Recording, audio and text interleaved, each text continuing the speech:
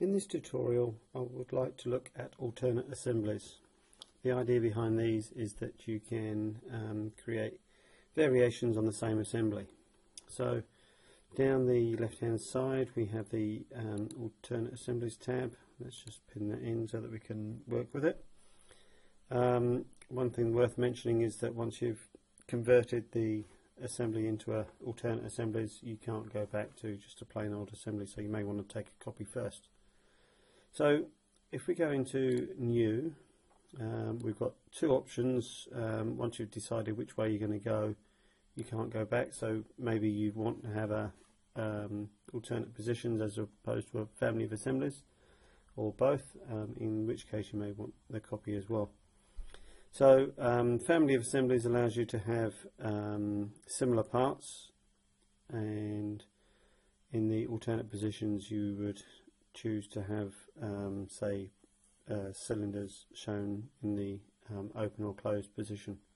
So we're going to look at the family of assemblies, and what we're going to do is have two different arm types. So we'll have a curved arm as it is shown now, and the new one will be a straight arm, and when we go OK it will default to the second assembly so that we can actually redefine it. So what we want to do is we want to click on here and go replace part and accept that, and we need to just change location.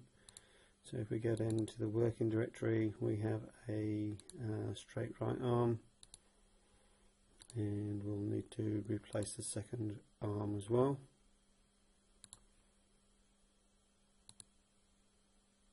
And this one will be the left.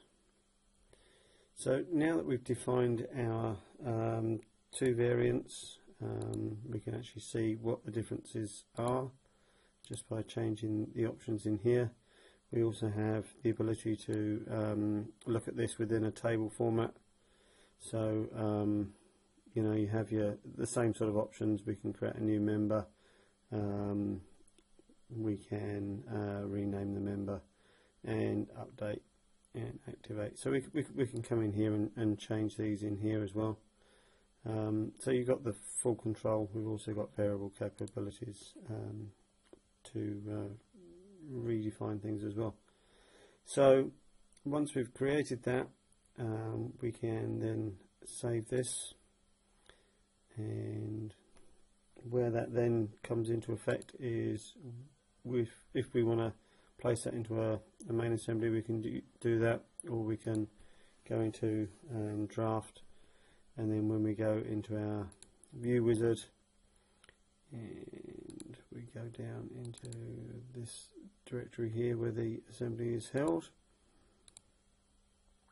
and this one here, once we go open, we get the choice of which of the members that we want to place into the model or into the draft view. So then we can then see that comes through with that variation. Then if we wanted to, we could go back and we could then place the same thing again, and in this case we'll go with the armed curved arm option.